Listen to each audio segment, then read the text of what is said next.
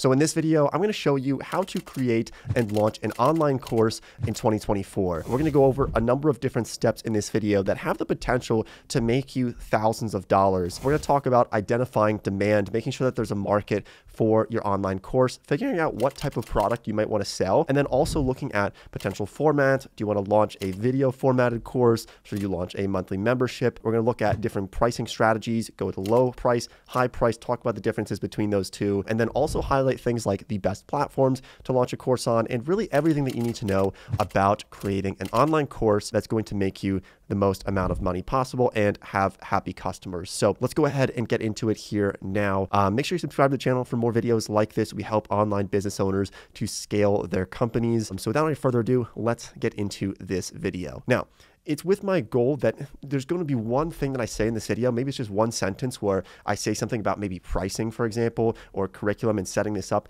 that hopefully is going to have a really high ROI for you. And you're going to be like, wow, didn't think about that before. And now I'm going to implement that strategy. And it's going to make me, an extra 20, 30% of what I was going to do originally. That's my goal with this video. So I do recommend, take out a piece of paper, take out a pen, jot down some notes as we go through this, because I think it's going to be helpful for you. Okay. So first of all, why online courses? Why is this something that you should consider pursuing in 2024? This is a multi-billion-dollar market. There are people who sell courses that are making hundreds of millions of dollars from these info products. And it's really only an industry that is growing every year. You look at the cost of college, it's hundreds of thousands of dollars. And so online courses can be an alternative to that in some cases, where if you have information, people are willing to pay for it, especially if you can bundle that up and give it to them in a very digestible manner. It's going to save people a lot of time and actually sometimes save them a lot of money as well if they're able to just buy an online course. But really my favorite part about this is that you don't have what we call like a cost of goods sold. So like if you sell physical products, every time you sell an item, you have costs incurred with that, right? Like you're selling vitamin gummies. Every time you're selling gummies, there's a cost for every item that you sell. But with a course, you make that and it's created, and now everyone that you sell, it's not costing you anything else because you've already put in the time up front to make that course. And that's why it's a really lucrative business opportunity for this year. Now let's talk about in the first section, identifying demand and market, and make sure that there's a big enough market for you to launch this course. We've had a lot of questions from people saying, I'm just not sure if people are interested in my skill, or I'm not sure what type of course, like what do people want and what product can I actually sell? And there's two ways of identifying this. And so the first and the easiest way to identify what type of online course or product you want to sell is if you already have an audience. So like if you're already an influencer, maybe you already have some followers on Instagram or on YouTube or on Twitter, then you probably already have a gauge of like what your followers want and what they follow you for launching a course. Now, for a lot of other people watching this video, maybe you're not an influencer. That's totally okay. How do we find if there's still that potential market out there for us to sell a course? And the other option there is to look at the current skills that you already have. And I'm not going to touch on this too much because I think like a lot of this is pretty straightforward, but people are willing to spend money for anything that you have a high skill on. And I can almost guarantee you that pretty much everyone watching this video, there's something that you're better than most people at, where you could be like really good with magic tricks, or an excellent chef, or maybe you understand how to trade options, and a lot of other people don't know how to do that, and they'd be willing to pay for that. So analyze your skills, analyze the things that you can sit around the dinner table and rant about for hours. What's that one thing that you're very, very well versed in, and then see if there is a market for that. If you're not an influencer, you can run paid ads for this. There's other ways to test demand as well, where you kind of do like a pre-launch of a course. I'll share that later in this video. But identifying demand in a market, there's pretty much a market for everything. So just write down your skills, see which one you think has the best potential. A lot of that's pretty straightforward, so I don't want to spend too much time on identifying demand and market, but you can always go out and gauge and test your followers to see what they might be interested in, and just be upfront, ask them what do they want to see from you, what would they be willing to pay for, and you can get quite a bit of good feedback from that. Okay, now let's talk about course curriculum and then also course format. What is going to be the best strategy for creating your course, right? And so do you want something that is more of like a set and forget course where you film a bunch of videos? Let's say like you're an expert coder and you're teaching people how to do like HTML, right? Or Python. Should you create a course where you can make it and then, film a bunch of videos and then sell that and not really have to like update it very often? You can sell it for years. Or do you want to do something like maybe a membership group where you have like weekly live streams or monthly live streams or like a Discord or other features within there? And then you have to decide also if you want like a flat flat fee upfront price, or if you want to do like a monthly subscription. Both can work. I'm just going to tell you now though that the monthly subscriptions, like the memberships, are much more labor intensive. It takes a lot more work than you might realize. So I kind of lean towards that one-time fee where you might sell a course for like a couple $100s and kind of lean away from the memberships. That's just me personally in our business that we do. It makes a lot more sense for us. Now, also, how long should it be? This really depends on the topic, but I would say for online courses, if you're going video format, you probably want them to be at least 6 to 10 hours at a minimum, but really the longer the better. I think you'll find that as you make an online course, it'll end up being like 20 hours or 30 hours of video content. That's just from my experience when we've made one in the past. And then also when trying to figure out the course curriculum, like what do you put inside of this online course? One of my favorite ways to come up with ideas and contents for an actual course is to not try to reinvent the wheel, but rather just get a bunch of books on the subject that you might be teaching and then read the table of contents for those books. So this is what I would do if I was going to make an online course on how to invest in the stock market. I would buy a bunch of books on the stock market. I'm already well versed in the space, so like I probably wouldn't read the books, or maybe I'd skim them a little bit. But what I'd really focus on is look at the table of contents and see like how they laid out that book, and then kind of take some of those ideas to make sure that I'm not missing any ideas when I'm creating my overall curriculum and my table of contents. I want to make sure I'm not missing topics. Just like reading those other table of contents is really going to be useful for me. Obviously not copying, but that's something that I've done in the past and I think is really effective for creating your course curriculum. Now, if you're thinking about what platform you want to use for launching an online course, there are a bunch of options out there. The one that I would recommend using is called Thinkific. We will leave a link to it down below in the description. It's an affiliate link, so it helps support this channel. That's why we made this video, to kind of fund this channel with that affiliate link. And so Thinkific, it's a pretty great platform for launching an online course. They have so many different features within there, whether you're doing like a membership or you're doing that one-time course. What I recommend doing is just build this while you're signed up for Thinkific. So they have a free option for this platform. And so you can just go in and create the course today and just start adding in things as you go, as you build this out over the next month or two of creating this online course. So in terms of course format though, I want to just go a little bit more in depth here, because you have different options besides just video courses. Like an online video course is what most people think of, and that probably is the best route to take. Maybe you feel like you're not like a natural speaker, that's okay. You can use teleprompters. We use teleprompters, like not for this video, but if there's certain videos where we're not feeling very confident on it, we just use a teleprompter. You can make one with like a piece of glass and a piece of cardboard. It's pretty easy, or you can buy them. But yes, so video, it's probably the best route to go. If you do go that route, just buy a microphone, buy a camera. You can probably even use your phone these days as well. Phone quality video is pretty good these days, but try to get a kind of a like semi-professional setup if you do decide to go the video course route. Now, if you want to go with something a little bit easier, a little bit less like labor intensive, you can honestly just launch a PDF course or like an ebook. And the only thing with that is that you're probably going to have a lower pricing model, but it doesn't have to be like a video course where you're like making videos. It could literally be just a course of PDFs, or a course of, almost like just like written things, or, like a workshop where people are like doing homework rather than you just making a ton of videos. I've seen those work in the past as well, and they are pretty effective. And then the third kind of format there is to do like that membership group where people just pay monthly and they get like live streams with you, or they get access to like a Discord or some type of membership group as well. All right, so now let's talk about some of the best platforms for launching an online course. Now, there's a lot of different options out there. The one that I think is going to be the all-around best option for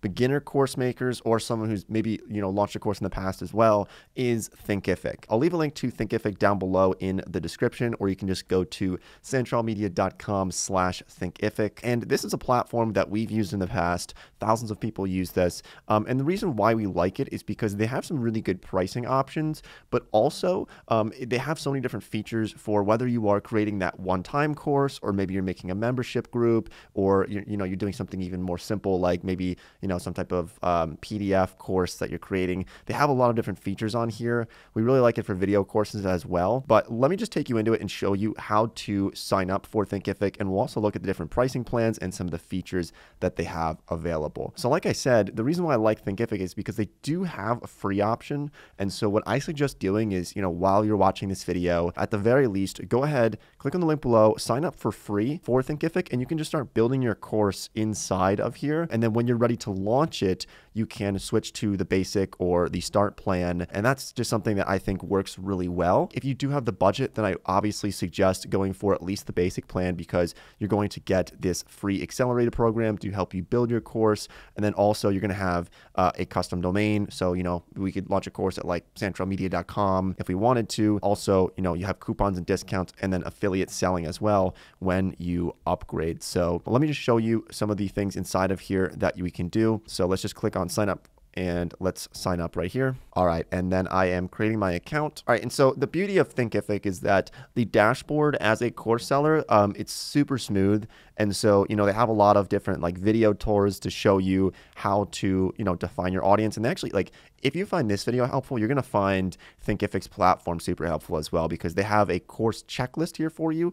And once again, you can go in, click the link below in the description, sign up for Thinkific, and you can download the content plan guide that they have. And this is a full PDF that helps you to figure out, the best way to create content for your course. But then also they have things where, they can help you to market and sell your course, right? You learn about funnels, sales widgets, all kinds of different things as well. We also have things like integrations for your course. So if you want to integrate with like an email marketing platform or Google Analytics, because maybe you're like running ads or something, you can do all these different things, connecting them with Thinkific. And once again, they have, a video here to help us out to, understand how to navigate this platform. And then they also, I just want to highlight the accelerator program that Thinkific has, because this is super useful for especially first-time course creators who are looking to, get this going. And so if you upgraded the paid plan, you're going to get that. They have tons of video content. And I think this is really worth it. Like, if you're thinking about investing into some type of course business, then, spending $30 some a month, you're going to get that access to the accelerator program. It's probably going to be worth it to ensure that you're able to succeed with your online course. I just wanted to highlight some of those features in here. And, maybe I'll do like a full tutorial on Thinkific if you'd like. But really, like, once you get inside of it, they have all these videos helping you out. So I'll leave a link to them down below. It's an affiliate link, so help support the channel. If you click on it and sign up for it, we make a little bit of money for that. It's just one of the reasons to kind of support this channel and help us grow. So I'll leave that link down below, and let's continue on here talking about some other things important to launching an online course. All right, now let's talk about pricing strategies. This is something a lot of people get wrong when they are creating an online course. So let's take two different examples, because I think a lot of people think like they don't want to charge too much for their course. They feel bad. So they end up charging like $50 for a course. Let's say it's a course on how to get a job on Wall Street. Now, you could charge $50 or you could charge $500. Let's look at the difference between these two. If you charge $50 for the course and you get 1,000 people to sign up for that course, you're going to make about $50,000, right? Now, if you raise the price to $500 instead of $50, just stick with me here on the math. If you raise the price to $500 instead of $50 to make the same amount of money, you only have to get 100 people to sign up for the course. So then you have to ask yourself the question when figuring out pricing, are you going to have a 900 people drop off from raising the price from $50 to $500? Are you going to have 900 people drop off and only 100 out of those 1,000 that were originally going to buy it for $50 end up buying it for $500? And in a lot of cases, the answer is going to be no, because people who want to buy a course, people who want that information, are typically going to buy it regardless of price. And so you might see a slight drop off as you raise the price for a course, but generally speaking, you're not going to see a 90% drop off like that. And so this is why I really urge people to charge what I would say is a fair market price for a course and see how much people are willing to pay for. Basically, the point here on pricing is don't undersell yourself, don't undercharge, because if you end up charging like $20 or $30, you really could have made a lot more. And as long as you're making a really high quality course and people are learning a lot of information, like, they are willing to pay for it. And you're going to know, like, if you sell a course for too much money and the quality is not good, people are going to tell you, they're going to ask for refunds. You should also always offer refunds for people, just so that you don't make anyone mad and you don't, get on anyone's bad side. Generally speaking, keep the prices relatively high. Like with a course that teaches people how to get a job on Wall Street, I would pay $500 for that, because it's probably going to make me tens of thousands of dollars, because I'm going to learn a lot of information that I wouldn't otherwise have. And so think about it in terms of ROI. how much money is your course going to make somebody if they take it? Now, if it's something like maybe you're teaching people how to be an excellent chef, maybe you want to go on the lower cost for that because it doesn't have like that like very clear ROI for someone of like, or if you're teaching someone how to become an expert basket weaver, right? Maybe you have to charge a little bit less on that. You have to like analyze your demographic and think about who's buying it. If it's students, if it's kids, you're gonna have to charge less versus if it's working professionals who on average make $100,000 a year at their consulting job, then you can charge a lot more. So analyze your demographics, see who your followers are, who the potential customers are, and how big their wallet is or how much their appetite is to spend money. You're gonna have to gauge that before you can really come up with a good price. But I would say, just generally speaking, don't undercharge for the course. You're gonna regret that. And that's one of the big things that we've learned. So let's finally talk about kind of building hype for the course and releasing the course. You wanna do this properly because I've also seen people mess this up where they kind of just like quietly release a course and then it's always available. And so it doesn't feel very special for people. The way to do this is you need to build up demand for this course and not always have it available. There's so many strategies within here that I could probably talk about this for an hour, but just to sum it up here for building hype and for releasing the course, one of the things that we did was just do a pre-sale for a course to see if there's demand for it. So you can do a pre-sale before you even make it to see how many people are interested, and that can also kind of like fund it and convince you to actually create the course. You know, if you launch a pre-sale and nobody buys it, then maybe don't launch the course, or maybe, you know, think about launching a different type of course or figure out how it failed. But pre-sales are very effective. And then also, making sure that it's not always available. So you can do like course drops where you make it available for like one day and you only sell like 50 like copies of the course, and then you close down the program for like, you know, maybe a month, and then like every month or two you open it back up to new people and you have like 50 spots available or 100 spots available. That way there is creating that kind of limited supply of it, and people will be more likely to buy the course because they know that, you know, it's not always going to be around and they really want it. Basic supply and demand. You know, if you limit the supply, that can kind of get demand to kind of pour in a little bit more or kind of incentivize them to purchase the course. And then the other thing that you should really do, and this is especially like if you're not an influencer already, but even if you are, is going on tour. When I say this, I mean like going on other people's podcasts and on shows and on other YouTube channels and collaborating with as many influencers as possible. This is something that is not new, okay? Anyone who writes a book, they go on like what we call book tours, and they just go on every podcast. Sometimes they hire like a PR person to line up podcast interviews for them, but you really should do this when you are launching your course and leading up to launching your course. So you go on like a podcast per day for 30 days. You're basically going on tour. You might end up having to travel a bit or just doing Zoom interviews for a podcast for other people, but doing outbound to get that exposure into new audiences is going to be absolutely crucial for making sure that you really hit some big numbers on your course sale for when you launch it. So just like with books, you want to have that going on tour effect as well. So that is my suggestions for you for creating an online course. I hope this video was valuable to you. If you have any questions, leave them down below in the comments section. Like I said, I'll leave a link to Thinkific, which is our favorite course platform for building the course. You can just start building it within there on that platform, and you can sign up for free with that option. So thanks for watching the video. I hope you found this one valuable, and I'll see everybody sometime in a future video.